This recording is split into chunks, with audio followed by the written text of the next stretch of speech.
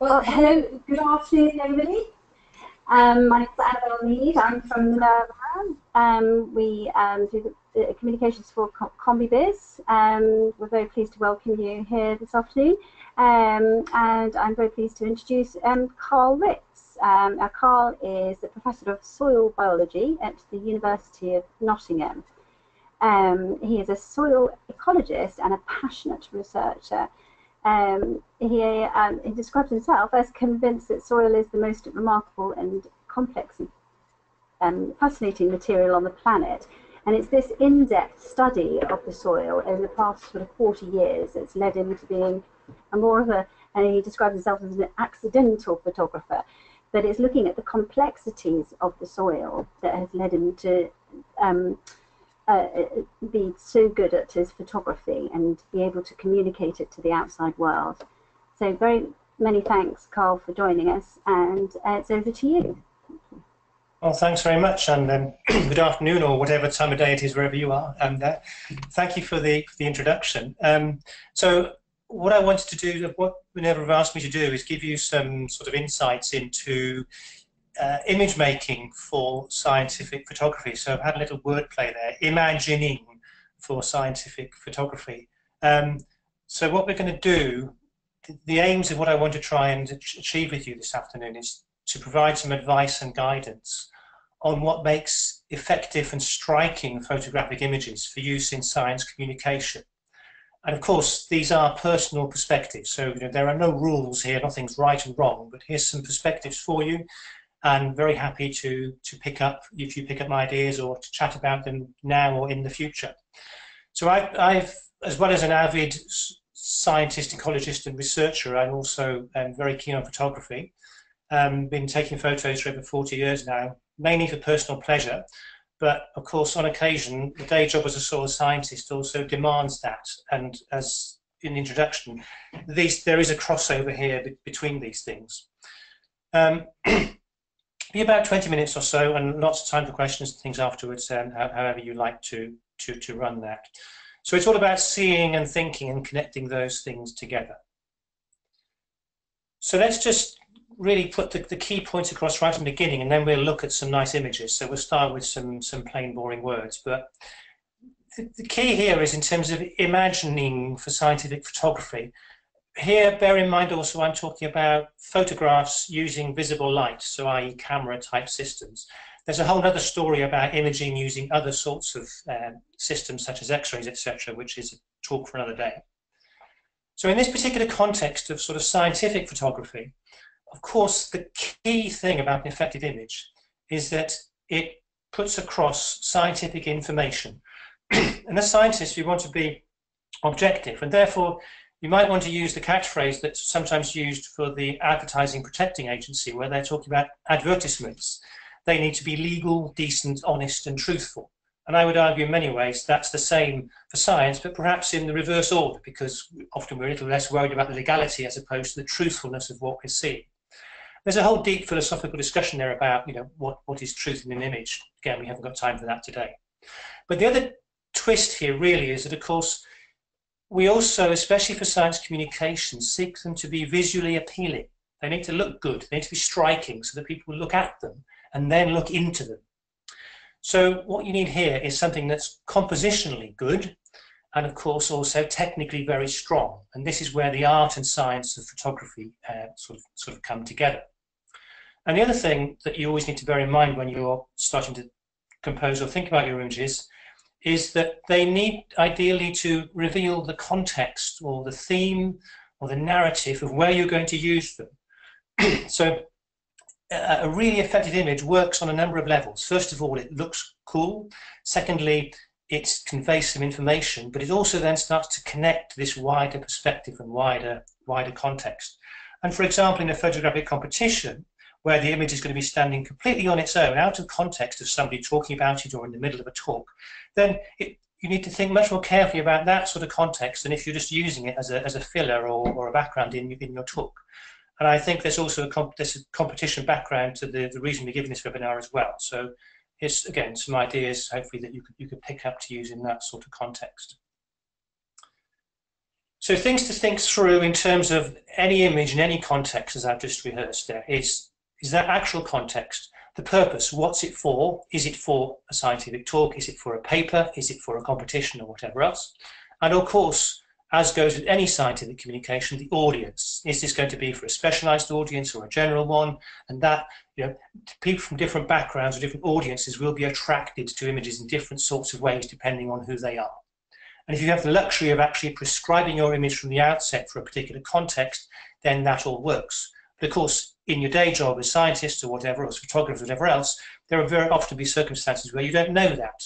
So you also need to have that ability or that knack to take images that might be universal and can be used in all sorts of different contexts. The other key thing in scientific photography is that of scale.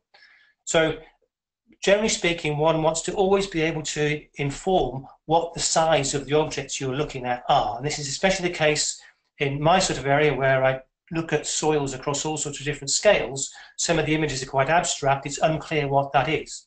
So there are different ways of doing that. And again, I'll give you some examples. But equally, the hardcore scientific approach to this is to put a scale bar into the image. And that's the golden rule. Any image going into a scientific publication, or generally on screen, there should be a scale bar there because that conveys that critical information.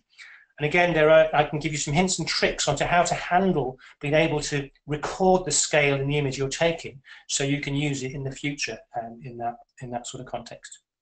Okay, so those are all the boring black and white words. Let's get on to really what the theme of the session is all about, which is some images. So I'm going to give you some examples to start with of some of my personal stock images, which can be used in all sorts of contexts. So a stock image is something that sits on your hard drive these days, and you can pull it out and use it under all sorts of different circumstances. So here's an example of one of my stock images of a landscape. This is a nice multifunctional image because I can use it for all sorts of diverse land use or soil, water, atmosphere stories and backdrops. Notice it's got some nice horizontal zoning, so that can be used as well. And with careful cropping, this can then be very effective for a slide feature. So I could use it just as a general nice picture like this, or I could crop out those sheep or whatever and use it as a sidebar for a typical starter slide for a presentation where I might want to be talking about landscape scale processes, blah, blah, blah. And you'll see from that stock image, I've been able with careful cropping to pull out a feature there that actually is visually appealing, but it also picks up the themes of those bullets there and what this presentation would be all about. So get a good library of those in your system, and you'll be well versed for these sorts of circumstances. Here's another example of course, as a soil scientist. So here are soils and plants together, and in this case we have an obvious scale because there's a tree there, or there's some ploughed furrows or whatever else. And I have a whole load of these. These are some examples of my stock ones. But notice, again, visually, carefully composed so that we have some nice parallel lines, horizontal stripes, etc., there.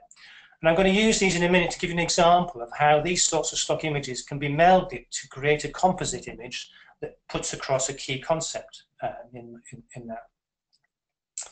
Here's an example of, it's rather more abstract, of course. This is a soil surface, and there's some bits of straw there in the middle at the top. Put this in an example again to provide you with something that's sort of amorphous, but there's a feature of interest there, which is that little piece of straw at about 10 o'clock. And on the right-hand side, there's the old photographer's trick of using a coin to put a scale bar in there. Now, this can be tricky because coins are quite shiny, so they tend to reflect, but at least it does serve, I know that's a UK 5p piece, I can measure that. So I can use that to scale the image. I can either crop it out if I wanted to, or I could leave it in, again, depending on the context or the audience. And so far, these images have been taken with a standard camera, standard lenses, etc. Also, we need to move into the context of macro photography, which will be applicable to many of you if you're biologists or whatever else. So here we're now increasing the magnification of images markedly. I've not put a scale bar on this one just to prove that I can't be perfect every time, but we'll come back to that. So with macro photography, lots of opportunity for abstract forms, and they can be made visually appealing by careful composition. So here we have some plant roots and some fungal hyphae or fungal threads connecting them. And the scale here is unclear, so you'd need a bar there for scientific audiences, or not if you just want to make an impact. And here I just want to make an impact. Again, notice the composition, some nice horizontal lines here with some vertical threads going through, and those diagonals all help to keep the thing focused as opposed to just being a random slew of lines. I took this picture back in 1982 during my PhD, and I still use it in many talks. Proof of including today. So again, remember, stuff that you're taking, even early in your careers, whatever else, can really, really serve you well over the years. And then here's another example of, this is some work I did a few years ago where I was embedding soil in resin and making thin sections in order to look at how the soil structure was organized.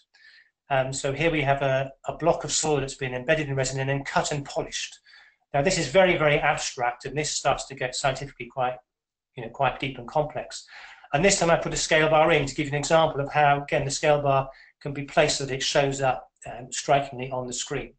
But even though this is all very abstract and very scientific, there's a very deliberate composition here to make it visually appealing, in the sense that there's that feature of the charcoal in the lower right, and it's offset, and it's aligned to the center. So that feature draws the eyes into the center of the image. So when someone looks at this, subliminally, they're being drawn into that image, and I can then use that to carry you into all the sub-stories that are going on in there, if we had time, which we don't have today.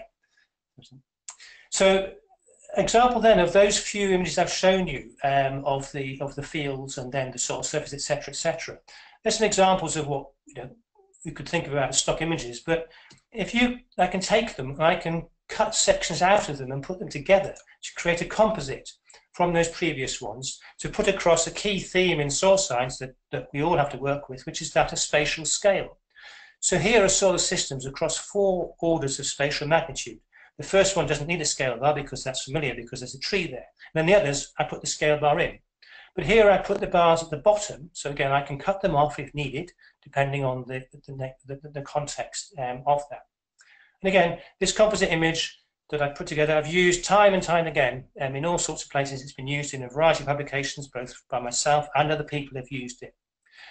Notice how I've cropped those images to pick up features that make the whole thing still work. Also, on the tree image, you might notice that I've actually flipped it around. So what was left and right on the original image, which was reality in Scotland, has now been twisted around. And there you go. There's a philosophical issue of, I've been image manipulating there. So it's an example of editing. And should I really have done that in the sense of being legal, decent, honest, and truthful? Well, I'll leave you to decide that one. Same trick can be used in a different context. So, just take away that last image and you can use these sorts of panels in all sorts of different ways, stick the scale bars right in there, etc., etc. So there's an example of how stock images can be used as they stand on their own, but also you can then pull them in and composite and they can serve all sorts of functions depending on your context. So here's another example of just a nice image for you of a stock, again showing soils, but compositionally I like this. I think this works again because of the way those parallel lines are moving across into the back of the landscape. And again, this gives me an opportunity to talk of all sorts of things, such as soil management, or tilled soils where we see the bare soil with the background. There's the green, the soil is underneath that vegetation, etc. Do you think this field might be prone to erosion if there's a very heavy rainstorm, etc., etc.? But always visually appealing. And again, there are no hard and fast rules about that, but it's a question of personal taste and developing your own style, etc., etc. Here's another one of tractor actually creating that field. So this is the image as I first took it, and here's an example again of just looking at something and thinking as a photographer and thinking in compositional terms. It's all very nice and technically good and so forth, but I think the tractor is too central here. Generally, you want to avoid sticking things right in the middle of an image because that doesn't balance quite so well. So looking at that and just doing the standard photographer's eye of cropping, I think that I could stick a crop line around this image like this and put the tractor down into the lower corner, so that when we look at the cropped version, that's aesthetically a little bit more pleasing because it's been offset slightly. And again, that works. Offsetting things also allows you the opportunity to give you a bit of space if you want to, for example, on this top left corner here, to stick some other sub-images or words or whatever else on that. Now here's another macro photograph. This is a myxomycete, which is a form of protozoa that live in many soils. These are quite amazing organisms that have a strange lifestyle and do all sorts of really weird things out there. Again, use this a lot in public engagement talks because the story about these myxomycetes in woodlands is really cool. But what I'm going to show you is 3 photos here to develop the story around this, which is actually one about scale again. So this image, I think, is showing you the basic form of this organism called the myxomycete in the Scottish woodland. It doesn't need a scale bar because the leaf helps you with that. The leaf from the moss gives you that. You can see that. Now, in the soil, in the woodland, this organism lives as tens of millions of tiny little naked cells that move around in the soil water. And when certain conditions arise environmentally, in terms of temperature or day length and things like this, all these individual cells come together and form this big blob of cytoplasm or goo that comes out of the soil surface. So it emerges as a thing we call a plasmodium. And this is an example of the plasmodium that's come out of that soil litter layer and is busy aggregating around this leaf. Again, so carefully composed, striking image, nice, technically very high, but it's only part of the story because these plasmodia can grow to absolutely huge sizes. So in the next image, here is the original leaf on the top left corner, and on the other side now is a neighbouring tree trunk, which is still part of the same organism. So we've just caught a little corner of that whole plasmodium. The rest of it is busy crawling up this tree trunk. So it's absolutely huge, great thing.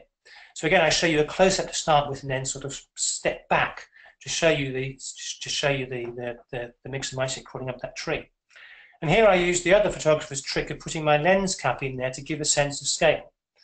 But beware, that doesn't quite work also, of course, because lens caps, when they're branded, that could be quite a small lens cap, or it could come from a very large lens, and therefore it could actually, that would mess that up. However, by knowing what the size of that is, I can then come and put in a 5 centimeter scale bar there. So you can see actually this thing is about, when all comes together, it's about ½ a meter in size there. So again, put the lens cap in when you take the picture. You can then crop in a scale bar for later stories if needed or whatever else. And again, by using this inset, I can show you the 2 scales and build that scaling story.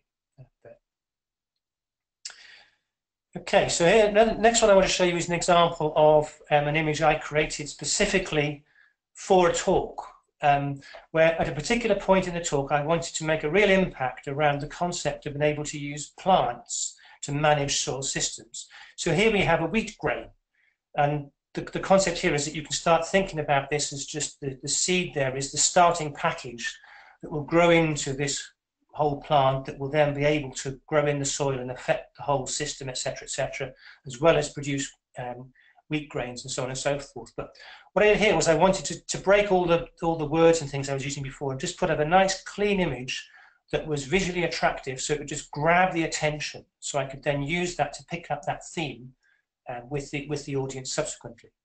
But then that background can also be used as a canvas for other images and words, etc., in the presentation. Or not, you could just use it like this to put that break on. It looks great, the audience will be concentrating, and then you can pull them back into a whole load of word stuff or graphs or whatever else after that. Again, notice, if I just stuck the grain in the middle of the screen, it wouldn't have worked quite so well as being offset like that. I do tend to offset things bottom right, which is probably just the way I am. Of course, there's no real reason as to why that needs necessarily to be the case. So here's another example, again, specifically created for a talk, just to provide a focal point about mixed species cover crops in agriculture. This again is designed to be an arresting image by virtue of its high definition and quite a limited colour palette, so it's just all those lovely golds and bronzes and whatever else. but there's a few black seeds in there again. They're kept away from the dead center just to avoid having a super central focal point, because when you look at this, I want you to be just sort of picking up the whole general image and not focusing on one particular feature. I have a particular fondness and research interest in fungi, mushrooms, so I have to show you some mushrooms. These are nearly always ideal images for photographers because they're inherently visually appealing. And okay, this is a pretty standard portrait, but very carefully composed, nicely lit, etc. Compositionally, notice that there's a little cluster of other similar mushrooms in the background there. Where out of focus, that's just to show that this fungus is occurring in a number of places in this woodland. Why is that? Is it because of the way the spores were spreading or whatever else? But there's also a bramble stem in there, which kind of interferes with the effect. You see the line here of this stem coming down there and going through. So whilst it's out of focus, it's still a little bit distracting.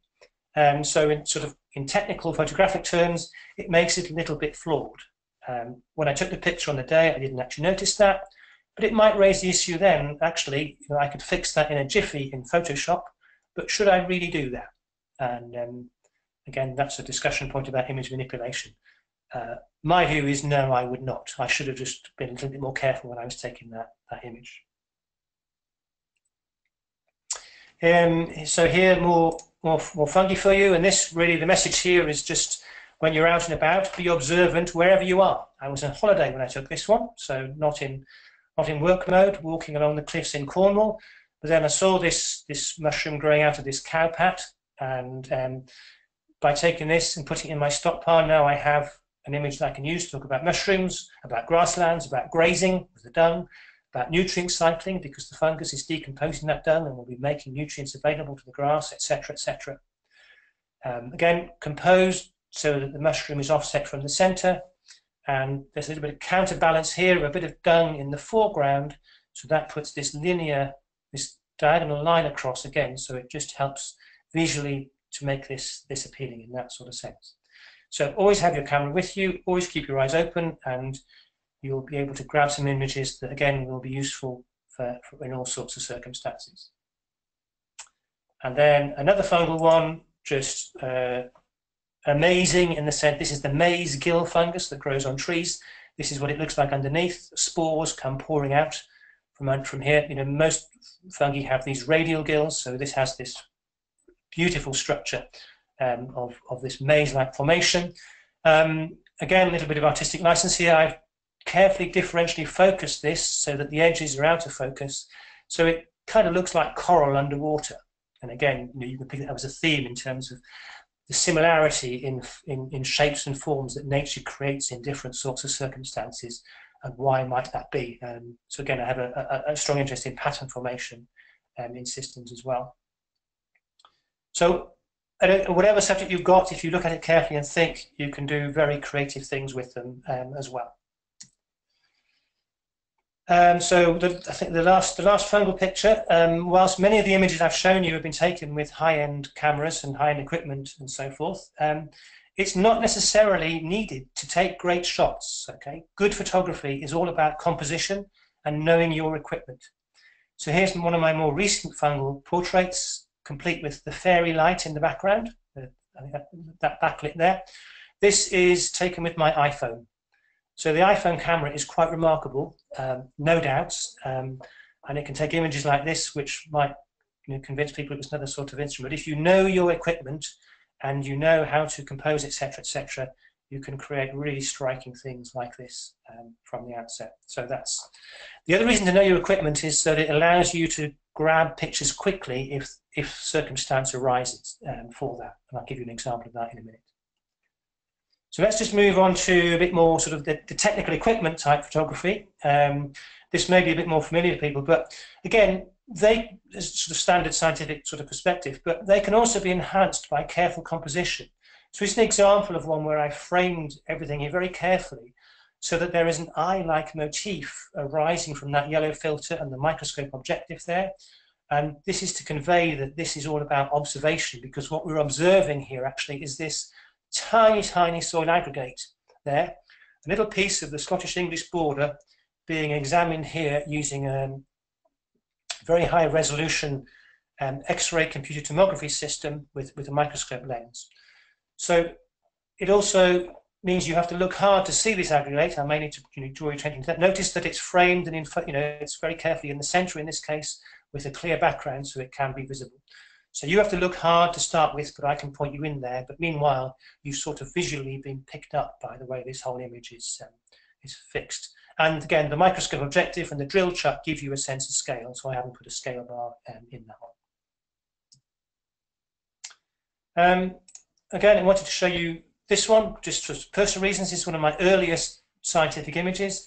It shows nitrogen-fixing nodules on the roots of bean plants, fasciolus bean plants, which I did as my undergraduate project at university. And I took this in my student room one evening using an angle poised lamp, desk lamp for illumination, and my girlfriend's black skirt to give a guaranteed nice black background.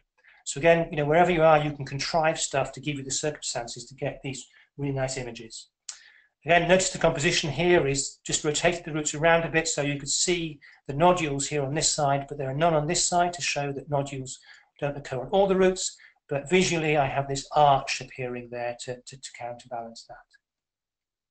And then to come right up to date, here's an image I took this morning on a not dissimilar theme. So that's my photographic life for you, where this is showing this is unashamedly technical record photo of soil adhering to wheat roots, something I'm currently studying in a BBSRC funded grant. And I put this in as an example to show you how a scale bar in the image can be put there so that it can be used in the shot and it looks visually appealing and it's satisfying, but equally I can crop it out if needed and I can stick the other scale bar in underneath. And again, you can do that using Photoshop or PowerPoint or whatever else. But again, whilst it's it's unashamedly technical record, it's still visually appealing because of the way I've got the parallel lines there. I've used a coloured background that is complementary that allows the contrast with the roots and the soil to be seen at the same time. And then here's the reason why you need to know your equipment, so that if a chance shot should arise, you can grab it quickly. And also, it's always good to have a bit of humour around as well, depending on the occasion.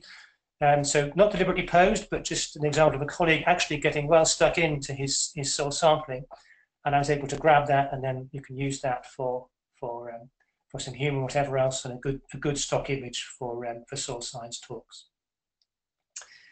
And then, so again, traditionally, the way to end a talk is with the sunset over the glacier. If you're an Arctic biologist, Arctic scientist, I'm a soil scientist, so I'm just finishing here with a whole range of photo microscopic images. So this is through the microscope of some work that I've been doing over the years to finish with, and I'm happy to pick up any questions with you, as I say, both now or in the future. Just looking at the screen here, I've got a question coming in about, do I have many cameras, or are all these images taken with a very smart camera? Well, I kind of answered that already in the sense that yes and no. So some of those are taken with a very smart camera, and some are taken with my iPhone. Some have been taken with my first digital camera, which was a little 1.4 megapixel thing. Again, if you know what you're doing and you know the limitations of your equipment, you can take some quite remarkable images of that. So the key thing is to know your equipment, and with that, then you'll be able to rise to almost any occasion in that sort of sense. Well, thank you very much, Karl. That was really interesting. Have you? Yep. Okay, that's great. Thank you very much. It's certainly given us lots of top tips to think about, and also thank you for sharing all the striking images, particularly like the one of the fungi. Thank you. I think we've learned, the sensor scale and the stock library is very important as well in communications terms. Having something in your back pocket for many different situations is always good comms. And also for scientific communications, considering the purpose of your photograph and who the audience is, again, we back that up all the time. And good photography can help your communications enormously, and we always like to work with researchers who give us good photographs. So thank you very much. The thing about having your own stock library is it's your copyright. You haven't got to go to all that rigmarole of getting copyright. which can be very expensive as well and time consuming. It's a pleasure. I hope you found it useful. As I say, happy to take any questions. People can email whenever they like. Thank you. Yes, I mean, this is going to go online, so people can pick up on it afterwards as well. So we can always email in with some questions. Thanks for the opportunity. Thank you. Thank you very much. Goodbye. Goodbye, everybody. Bye. Thank you for attending. Bye-bye.